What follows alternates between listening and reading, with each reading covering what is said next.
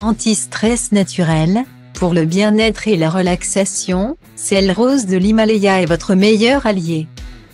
Un petit moment cocooning s'impose. Afin de mettre toutes les chances de votre côté pour vivre un vrai moment d'évasion et de relaxation depuis chez vous. Voici vous présente le sel rose de l'Himalaya. Connu pour ses propriétés détoxifiantes et rééquilibrantes. Ces cristaux offrent un vrai bien-être à votre corps. Autrement dit, le sel rose d'Himalaya doit avoir une place de prédilection dans votre bain. Considéré comme le sel le plus pur de la planète, il n'a que des bienfaits à vous offrir.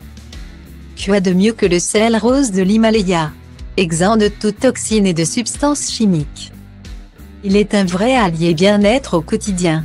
Dans sa composition, il y a 84 éléments essentiels pour l'organisme, dont le cuivre, le zinc et le calcium, grâce à leur présence dans ces petits cristaux rosés. Le sel rose de l'Himalaya est l'une des substances les plus recherchées pour augmenter le bien-être psychophysique. La raison ? Sa structure chimique en contact de votre peau permet de rééquilibrer le pH d'épiderme et de relancer la circulation sanguine.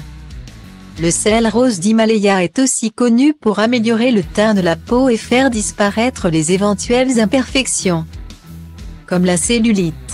Mais il agit également contre le stress grâce à ses vertus relaxantes et apaisantes. Il ne suffit pas de verser quelques cristaux roses dans l'eau pour un moment de détente inoubliable après une journée stressante.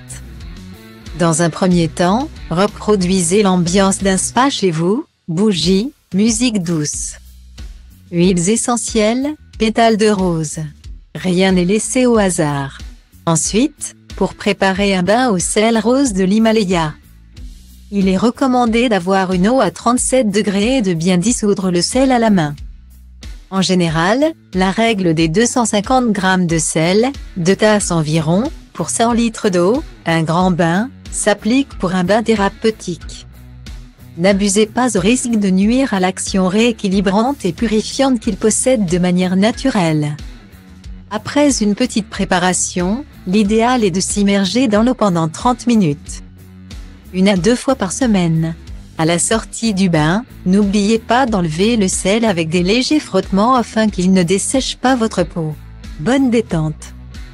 La rédaction de Voici vous propose de vivre une expérience exceptionnelle avec ses marques fétiches lors de son prochain pop-up qui aura lieu les 2 et 3 décembre 2022 à Paris. Pour vous inscrire au tirage au sort et gagner vos invitations, rendez-vous ici.